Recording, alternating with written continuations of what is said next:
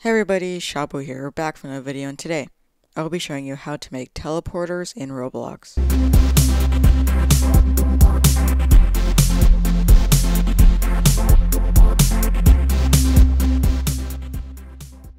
So the first thing you're going to want to do is have your teleporters, click on them and rename them. If you don't have Explorer and Properties open, go to View and select these. Now once you have clicked on one, you want to go to Properties and change its name to Pad 1. Do the same for the other one, but this time rename it to Pad 2. Now we're going to go to Explorer, right click it, insert object, and then insert a script. Now we can start scripting.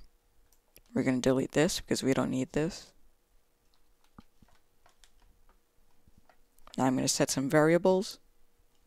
So local pad1 equals script.parent, because the pad1 goes from the script to the parent, which is the pad. Then local pad2 equals workspace, wait for child pad2. So it's going to go to workspace. It's going to wait until this is loaded in, and then that'll be the variable. Now we're going to set a cooldown.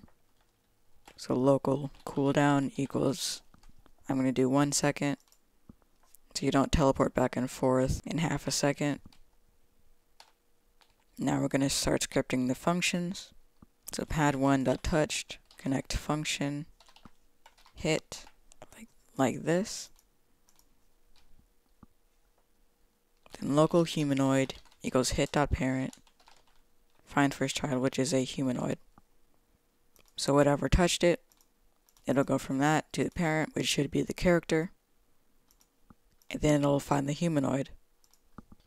Then local root equals hit.parent, find first child, humanoid root part. This is basically just the center of the character. If humanoid and root and humanoid.health is greater than 0, and then we're going to set another variable. Roll dbounce equals true. This is for the cooldown. I'm going to put if dbounce, then dbounce equals false, so it can't just spam it. And then we're going to teleport it to the other pad, which should be pad 2. So we're going to do root.parent move to pad2.position. So it'll move the character from pad 1 to pad 2. Then we'll do task.wait cooldown. So it'll wait how long you put the number here. So it'll wait 1 second. Then dbounce equals true. Now if we click play, whenever we touch pad 1, it'll teleport us to pad 2. If you want them to go back, so I'm just going to click stop here. If you want them to be able to go back, we can just copy this by highlighting all of it, and then either right-clicking it and pressing copy, or using the shortcut Control-C. Press enter a couple times at the end of here, and then paste it by either right-clicking and pressing this, or pressing Control-V. And then change the names, so pad 2 and pad 1. So now if this is touched, it'll teleport them to pad 1, and if this is touched, it'll teleport them to pad 2. Now if we click play, you should be able to teleport back and forth.